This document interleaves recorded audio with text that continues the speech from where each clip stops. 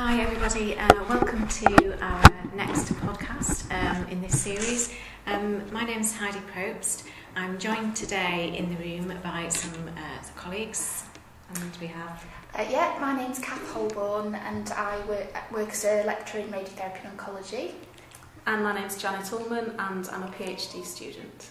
It's lovely to have you both here today. So today we have been reviewing, or we are going to review, an article called, the title of the article is Further Than the Eye Can See, Photoelicitation and Research with Men, and the authors are, I'll pronounce these wrong and I apologise, Olifi and Bortoff, and the journal is Qualitative Health Research, and I'm just trying to find the actual... do we have the volume numbers? Yeah, just at the start there. At the start? Yeah, volume 17, number 6. Oh, perfect, thank you, Kath. 2007. Yeah. 2007. So the reason we've chosen this article today is because we think it's a really interesting research method, and we thought it'd be really helpful for students to have a little bit more insight into this as a possible method that they might want to use in research in the future.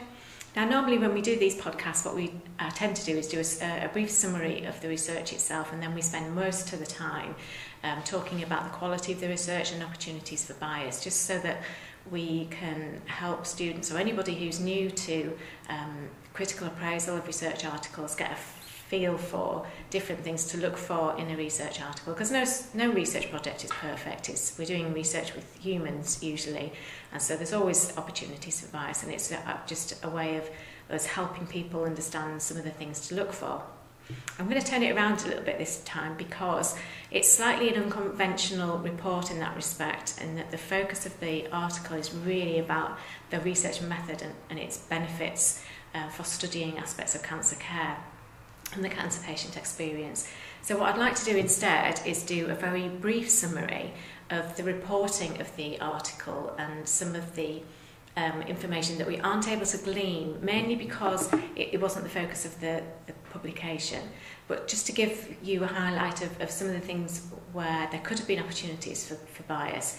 But really the focus of this paper is really about the benefits of photovisual methods, and that's what we'd like to focus on, is really the content, and have a discussion about that, if that's okay.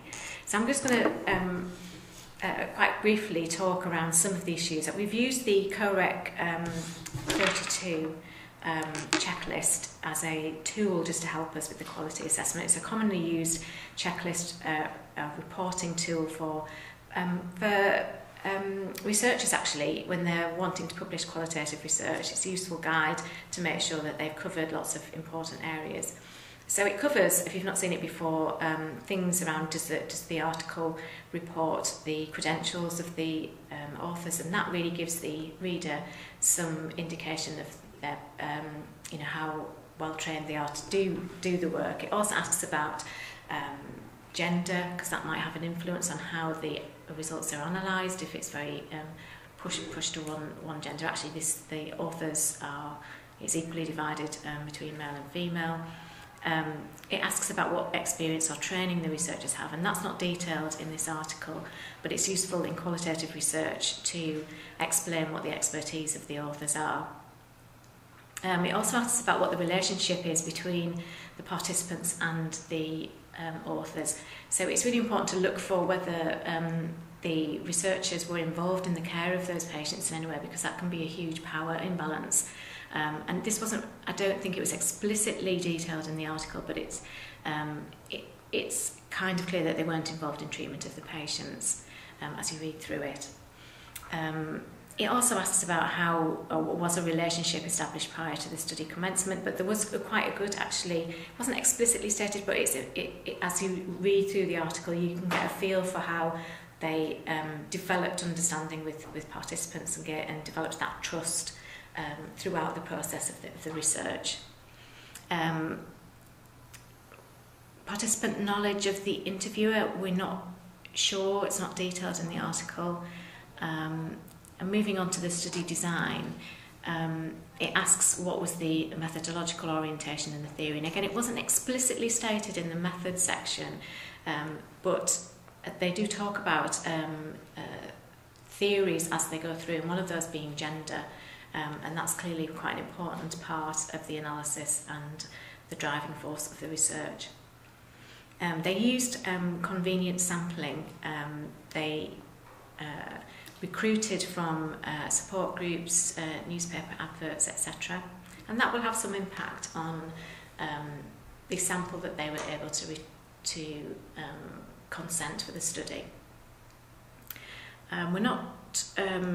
It's not clear where all of the data was collected, and that's a useful bit of information to know. Again, if just for future references, if you're doing a qualitative study and you take most of the data and collection is done at the hospital site, that can have an impact on how the participants feel, because they can associate the hospital with a power imbalance, and maybe they're not as comfortable or relaxed and open than in maybe a neutral environment. So that's one of the things to remember when you're doing qualitative research.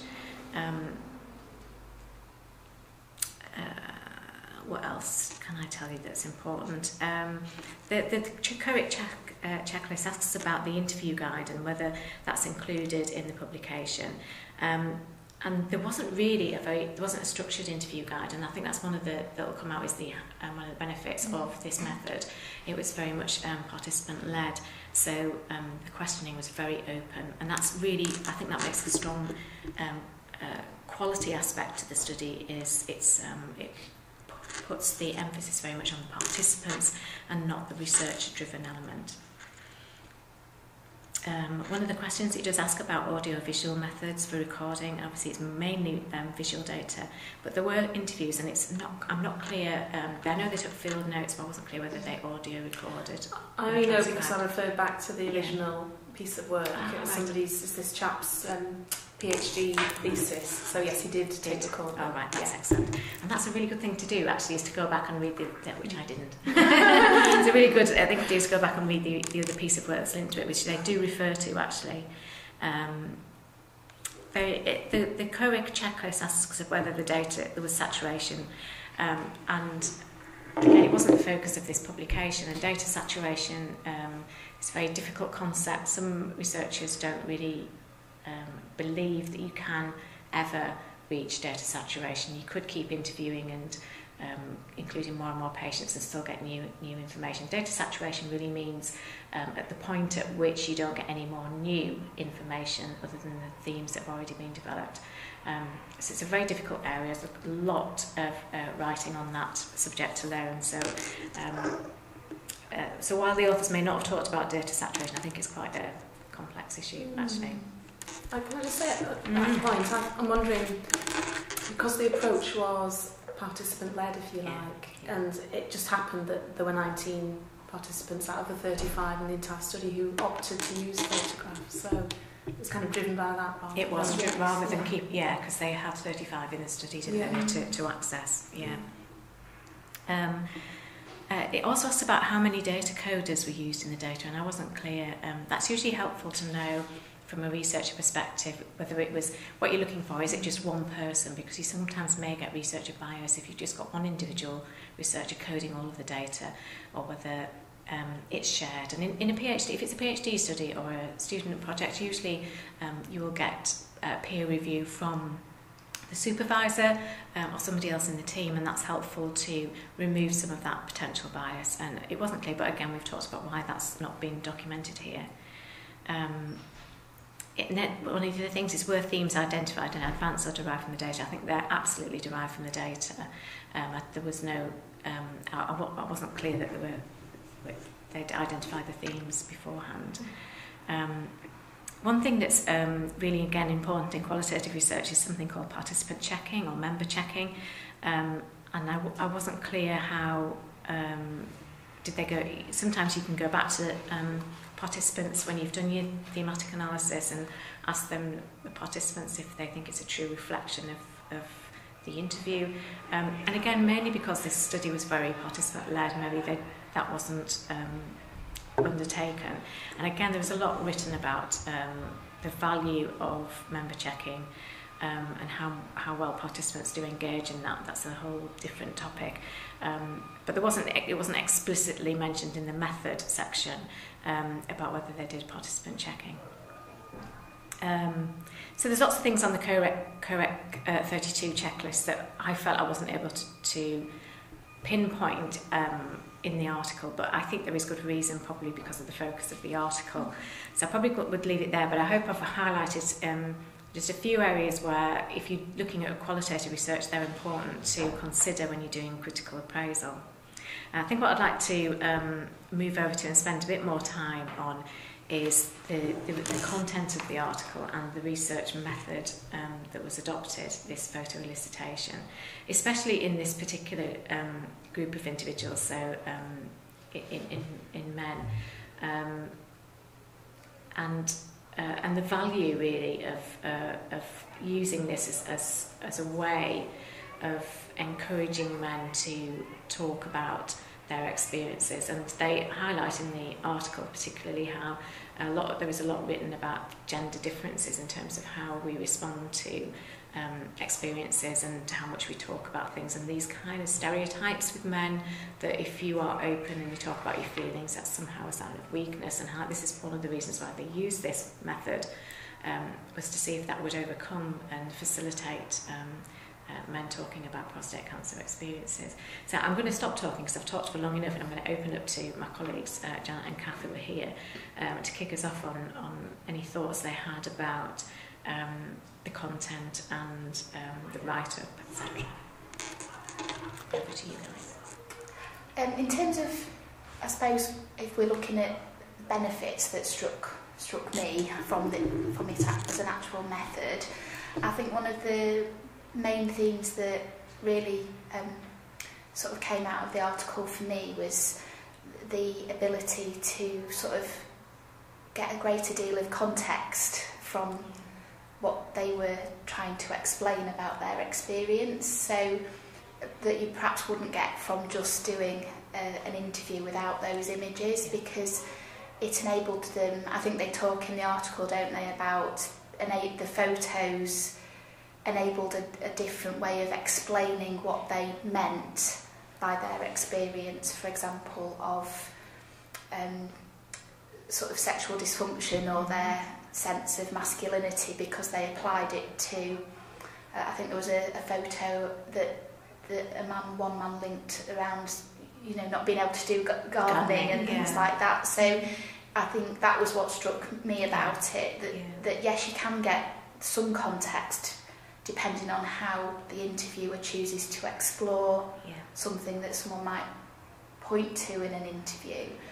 But I think the photos sort of enabled a more richer explanation of that by the patient, because it wasn't driven by perhaps some assumptions on the interviewer's part around what that particular experience meant for that person. Does that make sense? Yeah, I think I would follow that up as well. I think because it's very much, the paper was very participant-led, and I think it shows that this method facilitates a participant-led approach, because they all had they used the words creative control and freedom, and I think they encouraged people to use like a storyboard, the photos as a storyboard, and that became a useful tool in the interviews to help them narrate their story. And so it was very much participant-driven rather than researcher-driven. I think their opening question was, tell me about this picture and what does it say. And I think the picture of the chair in the garden, it just needs the narrative of the interview, doesn't it? Because you kind of wonder what that's about, but the narrative that goes with it about not being able to do things that you would normally do and being frustrated by that. And the kind of magazine that was on the chair, that actually you couldn't see that. When I looked at the picture, I didn't see that at all the first time. Which was about men's health and how he found great benefits from reading such magazines at that time. The other thing as well is they kind of do mention a lot, and you kind of got this feeling as you read the article, that the use of photos helped the participants overcome potential barriers, perhaps, to finding the right words if it was just interviews alone.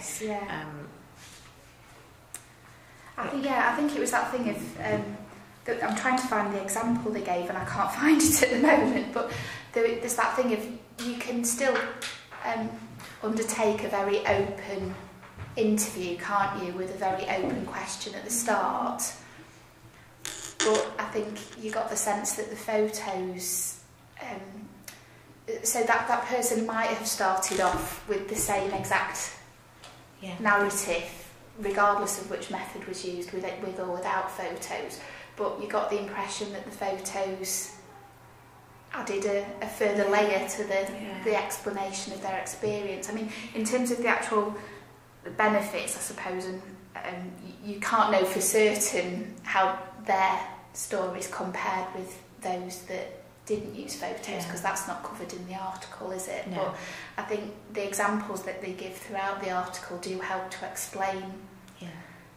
There's clear examples in the article, isn't there, that you can really fully appreciate that wouldn't have come out if the photos hadn't have been there. Definitely, so, I think that's a really striking. There's some striking examples of the way in which the photos allowed access to quite intimate areas, experiences that participants were experiencing that it's hard to imagine would have been uncovered in quite as much depth. So, for instance, the photograph of the guy wearing the pouch, the absorbent pad. Yes, and now he may or may not have spoken about incontinence without the images, but you know, your senses it's embellished. It is, and I think it does, and it adds a powerful dimension to. So, as medical practitioners, we talk about that incontinence in a medical way, but what you can't get from that, talking about incontinence, is the impact of what it physically means that he had to wear something every day, and the impact that has. So it has a very powerful message. It does, and I think similarly, the picture of the patient lying on the radiotherapy treatment bed, and I was interested in the discussion around that, and how they'd used that image in some presentation they'd used with student nurses, and they picked up on the fact that his trousers being left that low down his ankles provided no dignity, and what were they there for? And the towel, again, it was not very dignified, and I thought that was really, really interesting, and again, a very powerful message for that participant to portray to healthcare practitioners in a very technology-focused area of radiotherapy, where obviously lining them up and the lasers and everything is really important, but that aspect of what it feels like to be laid there, trousers around your ankles, is something that maybe we don't see because we're so focused on the technology aspects, and seeing it in a photograph like that kind of reinforce, even though they see that every day. It's but different groups as nurses clearly picked up on that And I think in that, what the nurses were doing as well was that they were understanding the patient experience from the eyes of the person that had experienced it, weren't they, through the access to that photo, a bit like if you had a patient come and speak at a study day. It's very motivational to learn directly from that person, isn't it? And I think that's kind of one of the benefits they discuss, is that's lost, isn't it, without the photos, because ultimately it's the researcher that will interpret from the text and the interview transcripts their own interpretation of the participants' experience, and those individual examples are almost lost a bit, aren't they, within the researcher's own interpretation of the patient experience more generally. Definitely. I think in the context of giving examples when you're reporting on the patient experience, to have the photos still there is a really useful way of highlighting. They talked, didn't they, about when they came to write up their findings, how useful it was to have the photos as an example of what they were trying to explain around a theme that they pulled out, rather than just putting in what would normally be participant quotes. That's added which depth, still are limited in what they show, aren't they? Certainly. And perhaps, and they do talk about this, the notion that the photographs, the data effectively continues to be interpreted by new audiences, doesn't yes, it? yeah. Whether that's at conferences or exhibitions, and so there's never, it's not static. There's an ongoing interpretation. Yeah, it sort of benefits across the whole research process, really, isn't it? That sort of taking it right to the end of that knowledge transfer to a wider audience and having an impact is arguably more impactful, isn't it, as a piece of research? Yeah. And I know that the researchers set the scene for participants by asking them to imagine that they were doing an exhibition, which I thought was curious. Rather than sort of saying, this is, because effectively that's what they have done, isn't it? It is essentially through conferences. And I thought, just as an aside, really, I thought the notion of pretending they were being paid to do it, I thought that was an interesting concept about it. So that is an aside, but I thought I was curious about I picked up on that as well, and I think what I thought about that was that actually it made it even more open, didn't it, at the start, because they didn't sort of even really give them any brief at all, did they, in terms of these are our aims from our research that we want you to then focus on and share. They sort of literally just left it really open, didn't they, as to what they ultimately chose to share about their experience. They didn't. It didn't seem like they'd ask them to focus on particular aspects that they obviously knew were issues, but they didn't ask them to specifically focus on one particular side effect or one particular treatment. They just allowed them. I think it was really positive as well that they had said that no picture or image was banal. That to give people, it can be anything, absolutely anything, and it doesn't have to be fancy or super creative. And I think that's a thing that we might come on to in a minute when we talk about some of the drawbacks of the difficulties of this method, is that sometimes participants might fear that they're not creative enough to produce something that's worthy of a research project. And I think they try to reinforce that with the process of selection and meeting them and consenting them to say nothing is too plain or boring or anything. It's about what it means to you and the narrative around it, which I thought was really, really positive.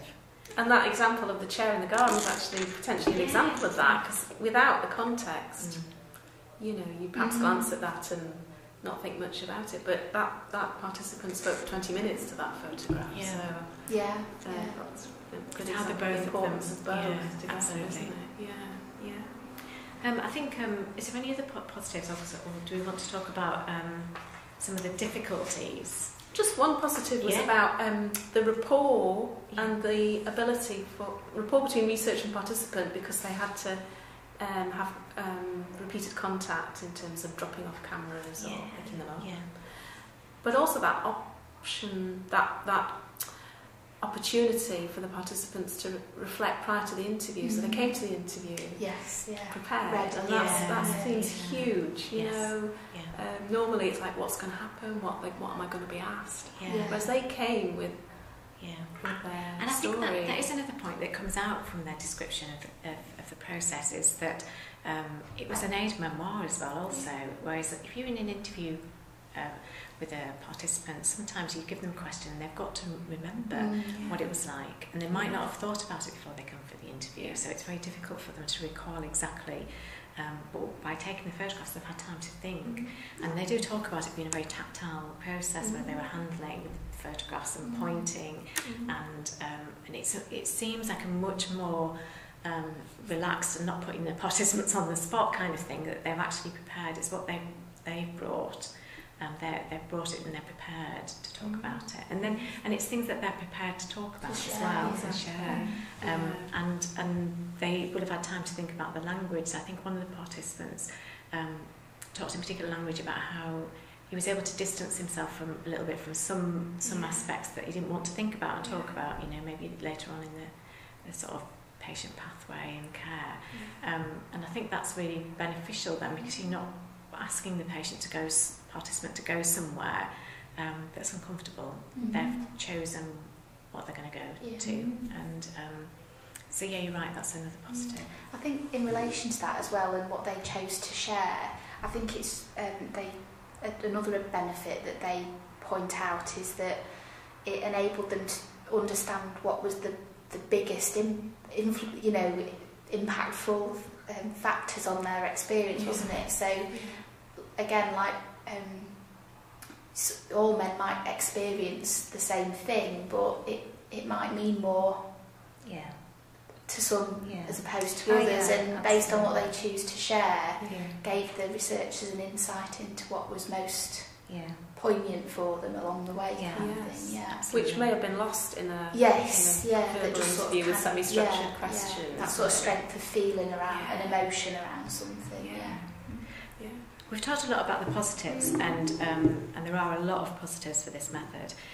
But this method is not without its challenges and difficulties, and I think if we can talk about some of those. So the researchers do talk a little bit about ethics and confidentiality. So clearly one of the difficulties around getting participants to use visual methods, but particularly photo methods, is about the confidentiality of the participants themselves. So the guy who got his wife to take a picture of him in this kitchen, he didn't have his head on, so he couldn't be identified. But also, if you're wanting to take photographs of a family gathering, for example, because that's important to you, as a researcher, you need to be very aware of whether he or she has gathered consent from those people to be in that photograph. Does it contain children? Are they identifiable? Do they want to be identified? So a whole bag of complexities around ethics and consent of people, and particularly in hospitals, you have to be very careful about what images you take in the hospital environment. Lots of trusts and hospitals have rules about what you can and can't take photos of because of confidentiality, just in case some of the patient's notes happen to have been left on the side and it's got the name written all over it, that kind of thing. So there is all of that detail that a researcher has to really think carefully about before they embark on it, how they're going to get those messages across in a patient information sheet without it being overly complex and difficult. The consent process can be quite complex. And I'm going to refer to Janet Higgs. I know Janet is using this method in her PhD work. And you've got various layered consent processes, haven't you? That's right. So initial consent to participate in the study and undertake an interview. But later on, there will be a second consent process that will look at whether participants would like any of their photographs to be reproduced and in what contexts. And that's simply because it's about informed consent, isn't it? And obviously at the point at which there are no photographs in existence for the study, participants don't know what they're agreeing to. So I think it is important to revisit that, because they would have taken their photographs to demonstrate their experience, but then there's a difference between what you're willing to share with the researcher and what you're willing to say share in a peer-reviewed publication or in an exhibition might be different. And I think these authors did this actually. I think they, which is why they didn't put lots and lots of images in. Some of them were really just for the report and not for wider dissemination. That they you need to have that conversation and that opportunity for participants to own what goes in where in the dissemination process. And it's not that straightforward. It's not just a line you can put on an information sheet. It gets really complicated. So that has to be built into the process, doesn't it? It does. And there's copyright issues. Yeah. So whether people are drawing upon internet images or using their own. And studies vary. Some researchers have copyright given over to the researcher, and others leave the copyright with the participants. So there's different ways of managing it, but it needs to be really, really clear. Yeah. And everybody needs to understand. So the sort of legal as well as ethical issues. Definitely. Are there any other? I mean, Janet, you're a bit of the expert here. So. Just thinking about the practicalities. So, for instance, using lots of people use digital cameras, or certainly their own smartphones now. But for ethical purposes for the storage and collection and storage of photographs, my original intention was to use a disposable camera, and that's not without its difficulties. So, for instance, the participants just returned one to me with a note saying, "Forgot to put the flash on a few times." So they're being developed at the moment, and I'm sort of, so there's issues about quality and participants being anxious about the quality of their pictures. And I don't know at this stage whether those pictures will be, whether we'll be able to see what's in the images. But feeling fairly relaxed about it, because I think you just have to go with it and reassure participants that they're a trigger for conversation, aren't they? And even in the absence of what might be seen to be a picture, it's about enriching the conversation, isn't it? And I think that's another complexity that we do have to be mindful of. Is, I know with your study, Janet, that you put a lot of thought into how you maintain confidentiality and ethical good practice if people are bringing it on their smartphone, and how those images are transferred and where they're stored is a really big issue in terms of data protection and making sure that they're on a really secure file electronically that is only viewed by the researcher and or a member of the research team. So all of that is the practicalities of setting up a study must not be you can't underestimate it. It's a really big deal. So there are some huge benefits to this method, but we mustn't forget about how the practicalities of doing all this safely and with good ethical and research practice it needs to be taken into account, really, doesn't it? Yeah, and it's a blessing and a curse with the internet, because it's made all sorts of things accessible, but actually potentially the potential for being distributed in unwanted ways as well. So there are processes and ways of encrypting it, but and I think there is a difficulty there, isn't it? If participants I've seen an image on the internet there, and I think that perfectly describes how I felt at that time, and they want to use it, but you then can't reproduce it because it's not yours. It's not anybody theirs to own. It's the original person's, and that becomes difficult if you're wanting to present your work, and it's a powerful image with the narrative, but you can't put that image up to your audience because you haven't got the copyright to do so. So that is a drawback that you kind of have to think a little bit about, isn't it? And and that's exactly something that I am encountering. So one participant brought a family photograph. She brought some that she'd taken, but she also brought some off the internet. And absolutely some powerful images. But so whether I try and find them and check the copyright on those, or whether we seek something else, or whether I get somebody to draw one for me. So I might need to sort of think about that if it's a particularly powerful image and the copy, something that we could do with, that the participant wants represented visually, whether there's another way of doing that. I think one of the things that we've touched on a little bit is the fact that they had access to 35 participants in the bigger study and only 19 came forward. There might be lots and lots of reasons for that, but one of the potential things that we've talked about before, Janet, is that a lot of people feel they're not creative enough to do an image, and so does that then limit accessibility and people being able to narrate their stories and their experiences because of the fear or this belief that actually they can't contribute because it's a photo or visual method study. And I know we together have had lots of conversations about that, haven't we? And do you want to talk about what you've done in your study? So my sense is, because I've originally thought about opening up to drawings or other artistic means, but actually came full circle to thinking actually in some ways photography is widespread. Everybody uses photographs every day. It's something that, compared to drawing, that perhaps requires less skill.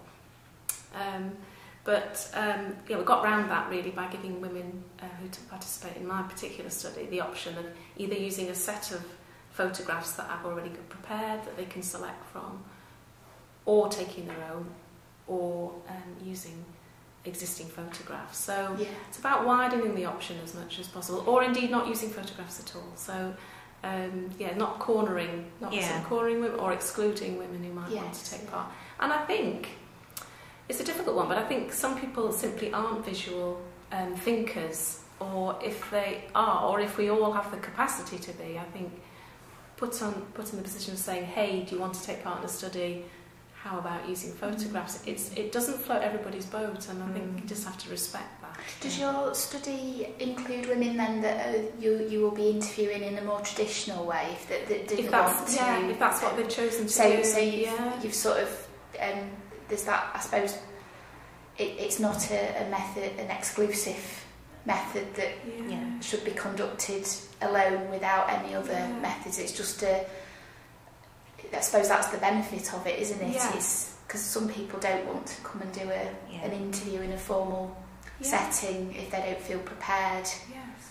And so it's about increasing inclusivity, or for patients that find it difficult to articulate their thoughts that maybe would sometimes need to therefore be excluded from a research project. It perhaps opens it up to more minority groups. Maybe. And we've talked a lot about making it not exclusive and how you enable people who in Janet's study we're talking about women who've been essentially silenced because they don't really have a voice, and if you're kind of saying, well, it's photo only, are you limiting some of those people? And we also talked about, well, actually, is it too? You've mentioned just now about are there other creative methods actually that some women might be more comfortable with, like maybe writing poetry, but then it becomes vast and in a small study, essentially with a PhD, it becomes too big and you can dilute something to the point of it doesn't have any value. And one of the aims of the study was also to look at, well, actually can photo or visual methods help women? So that is one of the aims. So you haven't gone down the route of stories, poems, but that is an option.